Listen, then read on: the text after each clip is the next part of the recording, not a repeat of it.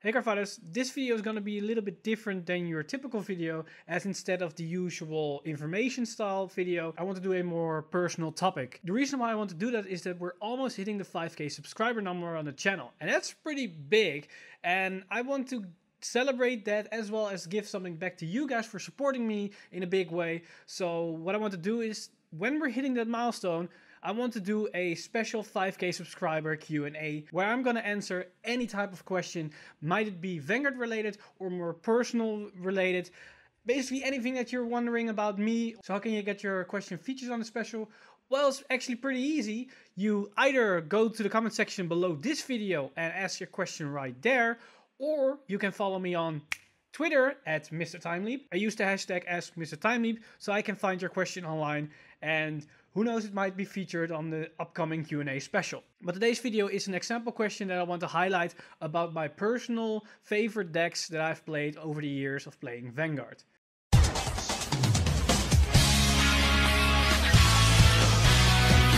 Stand up! Vanguard! To give context to the time frame that I started playing Vanguard, I started playing Vanguard around the early years of the G era, about GBT 05-6-ish, when Time Leap was just making its rounds in the meta. And of course, that was the first era that I played, and now the V era is the second era that I played. So you're probably not going to see a lot of things from way back with Limit Break, Legion, Break Right, all those kinds of stuff, as I never experienced that time, and depending on who you ask, that might be a good thing or that might be a bad thing. So I want to split this up in my top 3 favorite decks during the G era and during the current V era. So to kick this list off with the V era, my number 3 spot is going to Gear Chronicle. And it might sound weird to some of you people, especially as I proclaim myself as a Gear Chronicle main, as well as my nickname is Mr. Timeleap. Might be weird that I'm putting it only on the 3rd spot. The reason that it's on the 3rd spot is that I'm still enjoying it a lot. That's why it's in my top 3. But the issue that I have with the current iteration of the Gear Chronicle cards in the V era is that it's fun to play. It's really amusing to trying to make the deck work. But that's also the little bit issue. It's very inconsistent. You have only one grade 3 that you can rely on, so you're basically running a 4 grade 3 deck, and that's not really that consistent. And as well, your stride cards or your grade 4s, you need to set them up really effectively, otherwise they don't really do that much. And in the sense that you can get them really quickly active, and you can get your stuff active really soon and really fast, sometimes it's just not enough, and then you're going deck out really quickly and you just die against protect matchup. And that's also a big thing. You lose against protect matchup quite often, and with a high percentage, as you don't really have something to have a work around those protect markers, as it's just 3 big numbers. And because you're drawing a lot, you're filtering out your grade 4s from your deck, as well as triple driving attacks. You're going pretty quickly through a deck, and you're going faster deck out than Oracle Think Tank, and that says a lot. So that's why it's only on number 3, but still it's a very fun deck, and I believe that we only need 1 or 2 good cards, and then the deck is consistent enough to do some splashes in the meta. But besides that, it's a really fun deck to play, as it's really crazy with all the interactions that you can do. And getting that extra turn off feels so good, even though 9 out of 10 times it doesn't do anything actually to progress the game at all. So for my number 2 spot for the reboot, I am picking Oracle Think Tank. During the G era, I always wanted to play a CEO Amaterasu build, and I always was tinkering around with the Legion option that was available, but besides that, it never really came to fruition, as Oracle Think Tank was a laughingstock during the G era, except for when Stillwater was out. So when it was announced for the reboot that Oracle Think Tanks, one of the grade 3s that are getting right at the get-go was CEO Amaterasu, I was completely sold right there. Even though at the time everybody was calling it that Nova Rappler were gonna be the top dog because Exel was really broken on paper, and Protect, well, you get a Sentinel, that's pretty much trash. So yeah, Oracle Think Tank is gonna get again the laughingstock of the reboot. So, but I didn't care. I proclaimed I'm gonna play that. I don't care anymore. It's finally a CEO Amaterasu, and it's in the current meta, or at least in the current set, so I can immediately play it, and maybe it's viable. Hold on behold, apparently it was top meta. Even till this day, it's still in the current top spot with the crazy amount of consistency that the deck has. And I'm still loving the deck in general, the way that you have so much control about the pace of the game, as well as planning out your turns about 2 to 3 turns ahead is something that I really like. I like that chess aspect of their current playstyle as you're trying to put your opponent in an awkward spot while you're building up your resources. And although a lot of people give the clan hate, or the players that play the clans, or especially the mirror match, Oracle Think Tank against Oracle Think Tank, a lot of people call it boring, but in my personal opinion, it's one of the more interesting matchups to play, as you're really playing a chess game against if you're playing against a good other Oracle Think Tank player. And I've played some of these matches, and they're one of the most toughest matches in general, as you're both super consistent and you can fix a lot of things. And the one that's making the little mistake, or the one that can capitalize on a little advantages, is gonna win that game. And when they do, it's really amazing when you're playing at that high competitive level against in the mirror match itself. In that aspect, I really like about the Oracle Think Tank deck we currently have in Standard, and that's why it's on my number 2 spot. But for my number 1 spot for the V Series in Standard is undoubtedly going to Pill Moon.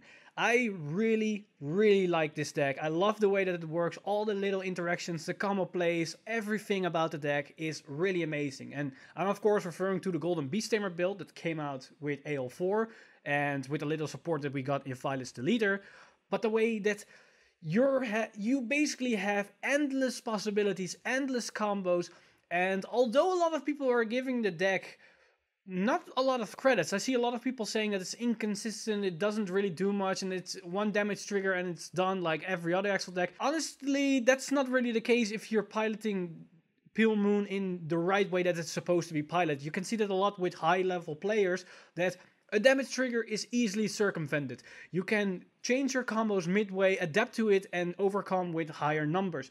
As well as all the different things you can empty your field quite effectively to cancel or counter retire clans, and you have all these crazy interactions and options to your available. You can go early rush, can go a mid-tier rush. The consistency issue can be a problem, but once you start playing the deck and you start to learn to deal with these issues with bad soul charging cards, maybe that you're soul charging a lot of triggers or that kind of situation. When you're getting the hang of the deck, even in those situations, you can make it work. There are a lot of ways that you can make the deck deadly as hell. And there are basically anybody that I've played against with Pill Moon they don't like the deck at all, because they're getting hit for 10, 12 attacks right out of the gate. And they're like, this is unfair. This is so unfair. And in a sense, yes, it is unfair. But again, you need to be very experienced and know what you're doing to get that high level playability out of the clan. And I like that fact that it's really skill intensive. And it reminds me a little bit of the old days of Time Leap, as Time Leap had that same thing about it's very combo heavy, but it can also work around unexpected things like a damage trigger. It can alter the combos mid combo, and that's really something that I like, that I have different varieties and different ways to maneuver during the different stages of the battlefield or during the battle, and that's really what I dig about the clan itself. On to the Jira. My number 3 spot is a shared position between 2 decks, as I cannot really decide which I like a little bit more, and that's between the old Bladewing Dark Regulars build, where you're all about the Bladewing Stride and the Bladewing grade 3 to Sullivan T-build, where you're just stalling and going for late game. However, my build was a little bit different, as at the time I added 2 copies of Steel Vampire, and that was basically my finisher for the unexpected surprise when my opponent didn't knew what was coming and they have a grade 0 on the field or a grade 1, place that thing, all the G-guards are nullified, then I go straight into Gilderay and basically swing for a 56 attack, potentially 56 attack with a crit. They cannot guard with basically anything except for triggers, and they're sitting at a low-powered Vanguard, and I go for game for right there. And I really dig that deck, as it's like Oracle Think Tank, you need to plan a couple of turns in ahead, as you're not going to do a lot of pressure, and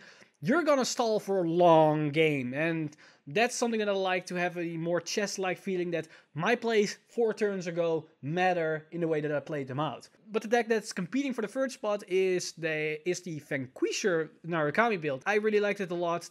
It's a very interesting approach to the control aspect of what Kagero gave to the game, but I like the way that Narukami is actually building up to something. You're doing it for a reason, to accelerate your Thunderstrike numbers. And the whole aesthetic of the Thunder Dragons, I liked it a lot more. Especially at the time that I picked up the deck, was before it just came after the VMAX support, so it still wasn't really that great. It was a rogue strategy at best, but it countered to very active meta decks. There was Grand Blue and Luard. And I made a lot of Luard players cry at regionals, as they didn't like the way that I robbed them of the ritual all the time. And I really like that to just undermine meta decks with a non-meta competitive strategy. And the deck is overall has a fun aspect with their playability around the Thunderstrike engine, and it's something that I really fond. And I'm very curious if we're ever gonna get a new support in that as well. So for my number 2 during the G era, that's going to the Neonectar Ramunculus Arshas deck. Undoubtedly one of my favorite decks of all time, even now, to play. It's around the same level that I did like Pale Moon right now in Standard. As like Pale Moon, it had so many interactions and combos to play. The Bloom engine was really amazing. I like the way I played the deck with the Katrina, with the Furia, and I started off with Greenshot Elf, but when the second wave support with Searing Heart came in, I added the Noel card that can attack from the back row, and all those Arsha Strides and all those crazy interactions that you could do. You can try to make 3 giant columns, you can go for a more spread out attack with potentially 5 to 6 attacks when you attack with the back row. All these different kinds of things was really awesome about it, and also the aesthetic and the art design of these cards are really beautiful. And it's just like Pale Moon that you're trying to build something. You have some cards to your availability, you have some cards available to you, and from those cards you're trying to get the best situation as possible. In Pale Moon's case, you're trying to multi-attack as much as possible for the least amount of resources. In Arsha's Bloom case, you're trying to generate as much Bloom skills as possible with the cards that you have, and still have some left to defend in your next turn. And I just really dig that design, and the way that you can make all these crazy Bloom combos where you have potentially 16 Blooms or maybe even 20 in some cases. I believe my max record was 26 Blooms, if not more, and the highest number that I could generate was in 156k Katrina.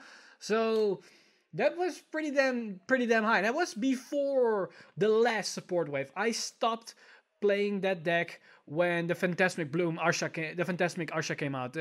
I have fixed the cards themselves, so I have the blue Arshas, but I didn't really like the deck anymore at the time, as it was very generic, one-dimensional with this GR stride and the resist grade 2. That's basically you attack, everything gets crits, you attack, crits, and that's about it. And you don't really do those crazy combos that you have with Selafina and Ramunculus and Bloom Arsha and all those crazy cards. That basically disappeared from the deck, and that's why I didn't play it at that point. My favorite deck in the Jira, and this is undoubtedly the favorite deck that I've played in all, as seen as the Arsha deck was on par with the favorite deck that I'm playing currently in Standard, and that's none other than Gear Chronicles Time Leap. And yes, I know a lot of people start disliking the video right now as they heard the word Time Leap. But besides of course, the bad side of it with the meta, that it basically almost destroyed the GR meta, the deck itself is really fun to play. As stated before, like Pale Moon, you had your crazy combos as well as control over your combos. When your opponent gets a defensive trigger, you can change your directive mid-combo and do something else. And the awesome part about the deck was that there wasn't one single build that was viable. You had all crazy combinations with different grade 2s, different grade 3s. My build that I used to pilot, and I sadly didn't get top 8, but I got 2-3 times in regionals, got the bubble right under the top 8, so I got 9th. I have placed 10th. I've placed 13th with the deck. And my build was... I had the Elite 4 in it, but instead of the Square 1 Grade 3 and only 4 Chrono Jets, my build was 4 Chrono Jets and 4 Chrono Jet Gs. And I used those two Chrono Jets in tandem with each other against different matchups. So if I went against Shadow Paladin, I would go back to the old Chrono Jet, as clearing their field hurts them more than just putting out power on my field.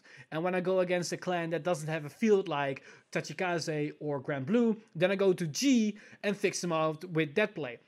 And not only that, I usually go rewrite mid-battle constantly to a different Chrono Jet to have some extra advantage. If I see my opponent has still 1 rearguard left, even though I'm sitting on G, I sometimes rewrite back and go to Chrono Jet, then use Stride skill, put it back, and all these different interactions I have available and all the different playability that I had. I could go for the time leap build, for the time leap combos, but I could go also a more aggressive approach with higher columns instead of multi-tacking pokes. And that's what I really liked about the deck, as it was also the most more personal build that I played, as I have never seen anybody else playing that exact build in the way that I did, so it felt more unique to me as a player, and as a Gear Chronicle main, that really meant something to me. Just the aesthetic about Gear Chronicle, I like the designs, I like the playability, I like the way that you have all these endless possibilities, and that's why it's basically my favorite deck of all times. There's one honorable mention that I want to talk about, and that's the Rewind build of Gear Chronicle. That was my very first deck that I ever made, built, and played. Really fun. It's nowhere near competitive viable at all, even when I played the deck, but I still had a lot of fun with it, and I could even compete with meta decks at the time, because I basically beat a Link Joker Messiah deck that was top tier at the time, but because of a stupid thing that I did, I didn't win that match. If you want to know that, what the story about is, you can ask it in the comments. Maybe I address it in the Q&A. That basically rounds up to my favorite decks of the G era as well as the V era. So let me know in the comments down below what your favorite decks are, as well as the questions you want me to answer during the upcoming 5K subscriber special Q&A. Or go to Twitter, follow me at Twitter at Mr. Timeleap to get your questions answered right there. I want to thank my new supporter over at Patreon, Priest, as well as an old supporter, John Edmondson. You guys make a big difference in supporting this channel in the way that we can do things right here. If you too want to support the channel, then head over to patreon.com/VanguardInsider and become a patron today. But that's all for me today. I'm Mr. Timeleap, and I see you guys in the next one.